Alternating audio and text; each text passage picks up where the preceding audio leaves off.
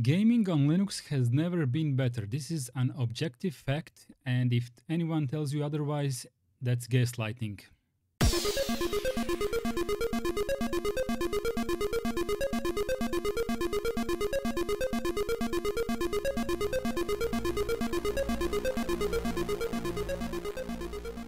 Welcome back, everyone, and if you haven't subscribed already, please do. The reason why I have been slacking this week because I have still been partially sick, and as I was getting better, Path of Exile 2 has come out, and the reason for this video is because basically I have been playing it all weekend long. I mean, all of the Saturday and all of the Sunday, and I have been thinking about making a video for my channel, but you know, the game is so gripping, I just couldn't put it down. And how did this all start, right? Basically, you click download button on Steam, the game downloads, then you click the play button, and then you play. It's like magic. What I'm saying with this is that gaming on Linux has been very, very good for the past couple of years, like really, really good.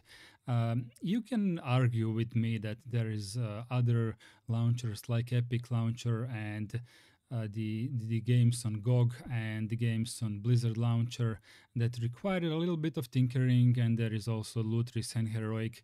All of that doesn't quite work as out of the box as the main player, the main gamer would like. The completely non-technical person, right? The average console player.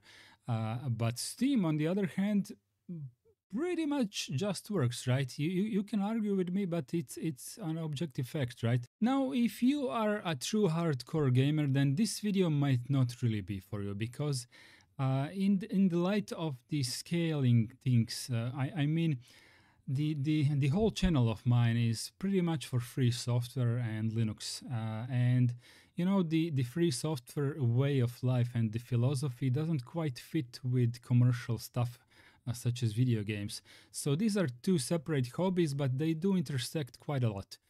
Because a lot of Linux enthusiasts are also gaming enthusiasts, and some of you have already asked me how does this work with me. Basically, in my opinion, gaming is an art form. You know, making video games is an art form, and I don't have a problem with games being proprietary and closed source. Um, I'm not too ashamed of saying that because, as I said, from my perspective, this is an art form. And in one way, we can argue what Richard Stallman says that everything should be open source and free software, whatever contains a source code, like a program code, right? Such as video games.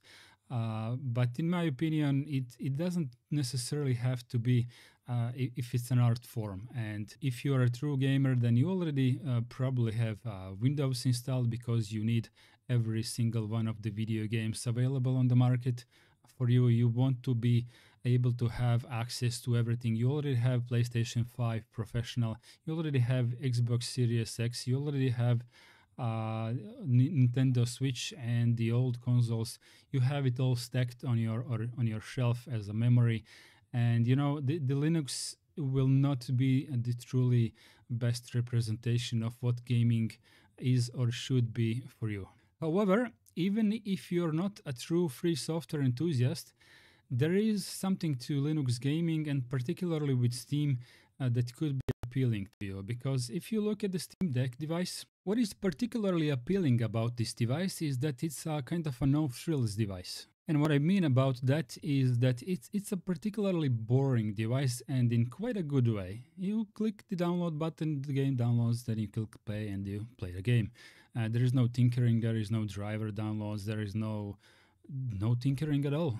Everything is being taken care of for you by the company that is making the device, and the drivers are getting updated on their own in the background. You really don't need to know about what is going on behind the scenes. The device mostly just works, and this mostly comes from the fact that this is not a Windows device. So a lot of this translates to Linux PCs as well, because when you install Steam on Linux, you get Proton with it, and the default version of Proton that gets bundled with Steam is pretty much enough for most of the games today. And this is how I played Path of Exile 2. So if you are in a market to kind of run away from all the tinkering with your Windows PC, and you are ready to give it a little bit of compromise between having all of the games available in the entire world for a little bit of stability and less tinkering, then you might want to consider Linux gaming. Because once again, in my opinion, we are now in a pretty good position with it. And the top list of the games that don't really work on Linux are basically PvP games that require anti-cheat for competitive measures. Some of them do work, some of them don't.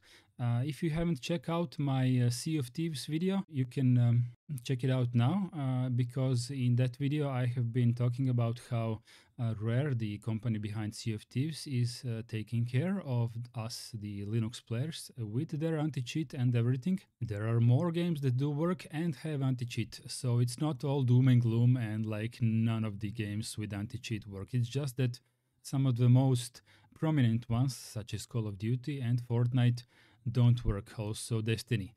But if you are not one of those gamers that who is dependent on these three games or similar ones, maybe Valorant, and you're mostly into single player experiences, then I think Linux is in pretty good shape for you. At this point, you might as well call me a Steam fanboy. I will not mind, because we are living in the world of capitalism, and as much as we like free software, there is no really big incentive to drive things in a tectonic way forward, other than if someone is making a ton of money, right? So we are all pretty aware that Valve is doing this in order to fill their own pockets for the first and foremost.